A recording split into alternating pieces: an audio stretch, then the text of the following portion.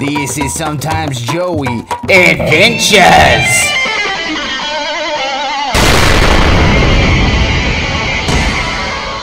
This station is yknow. Good morning, Gary.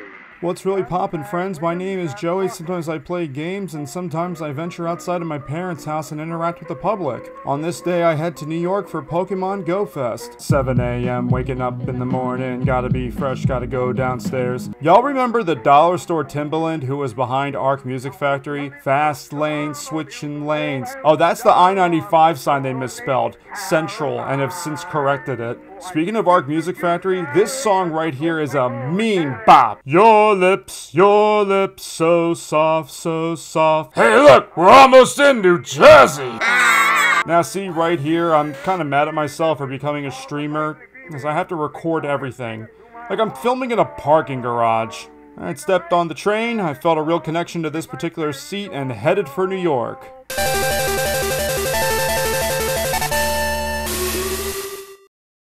Glorious Penn Station. There's nothing like taking that first whiff of locomotive emissions, human sweat, and more human sweat. I open Go and I'm greeted by that cyborg chick guy. Just a disclaimer, I'm really more into the mainline games than Go, so if I upset you for not getting something correct, I eagerly await your comment of displeasure. I had to stop and get a New York bagel, and the bagel guy, Johan... What? The bagel guy, Johan, hooked me up. There's two of them. Go is basically in its Adderall zone and flooding me with all sorts of stops and tasks and pretty things. By the way, I forgot you can't see me on camera. Shout out again to our pal Rue for drawing this Yellow Legacy tribute. I printed it on my shirt and it caught a lot of people's attention. Okay, time to go above ground. Half of your Go day is spent essentially freestyling around the city, attempting to catch them all, spinning stops, and taking part in raids. It wasn't until I approached the Statue of Liberty that I encountered my first shiny of the day, a ducklet. I almost walked up a down escalator earlier, by the way. Here's a cute dog. Oh wait, we didn't have him sign a waiver. I hit up the Nintendo store. Lots of players are in there. Got myself a Starmie plushie.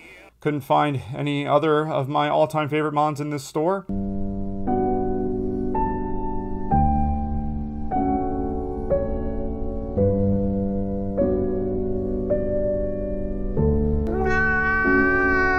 Walked around some more and then went to this charming Japanese-American market because I really wanted that like strawberry milk stuff. I noticed a small shelf of Pokemon merchandise and I got a Wattrel because Wattrel not.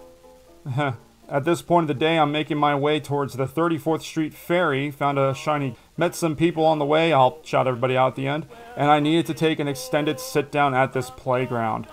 It was hot this day, and I now know what people are talking about when they say physical activity hits different when you're 30, too. After tinkling in the public restroom, I made my way to the ferry, which I'm ecstatic I found out about that day. It was giving SS Aqua vibes. The vessel was named Abraham Lincoln, which it really probably should have been called Abraham Lincoln, and I felt like I was on a real Pokemon adventure.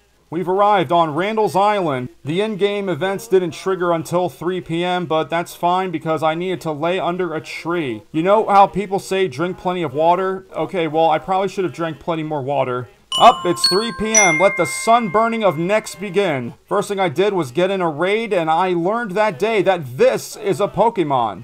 I'll eventually post my full Pokemon journey story, but long story short, I skipped the entire DS era. There's a Pokemon named Guzzlord. I went to high school with a girl by that name. You had this nifty little map to follow, and all your tasks took place somewhere that day on the island.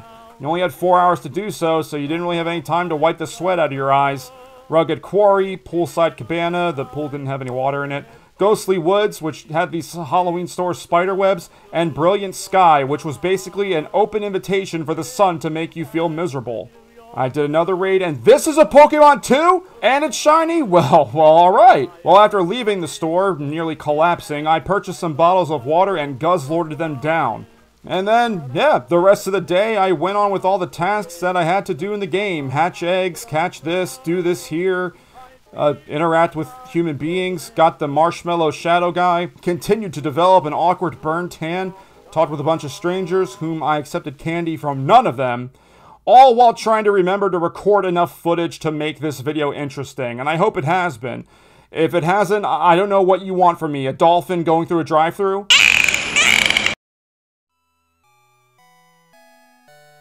all in all, it was a really fun day. I am so happy that I went. I had never been to any type of Pokemon related event. For one day, I felt my inner kid come to life and not complain about the adult that is here today. I got to see so many people of all ages and backgrounds come out to achieve one common goal: to be the very best like no one ever was. I also developed a deeper, stronger appreciation for water. Water is your best friend.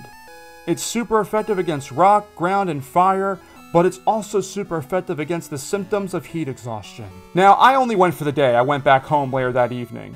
I've had enough of New York for quite some time, and I'm sure the city feels the same way about me. Oh, by the way, this pizza I had after the island smacked.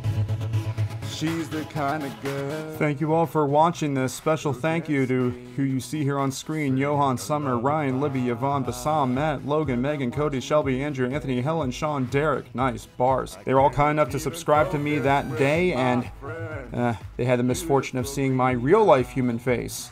So, thank you guys for watching and supporting. I wanna be your lips, so soft, and it shines like the stars from above. Your eyes, so sparkling like diamonds. You got me hooked on you.